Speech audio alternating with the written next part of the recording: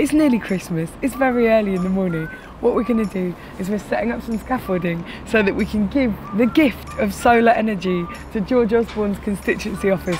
They don't know it yet, but they're about to be given a surprise Christmas present. How long does it take to install the panels when we get up there? When we get up there, it should take about an hour. So modern, it's so beautiful. Look at it. We're so excited to be able to give these for free to the Chancellor because he won't need to rely on things like fracking of old coal power stations. But the government is doing an 87% reduction in the feed-in tariff, right?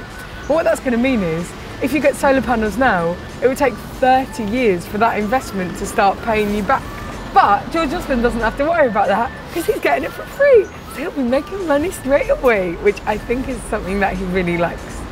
What solar energy has done to the economy is added £3.3 billion in value to our UK economy. Already there are 35,000 jobs been added to the UK. And what we're standing to risk at the moment, if they just cut back on this scale, is 20,000 of those jobs going under. Of course, we wouldn't mind to sort 1 second. I've just asked if that could not go up until we sort the problem out. Oh gosh, hang on.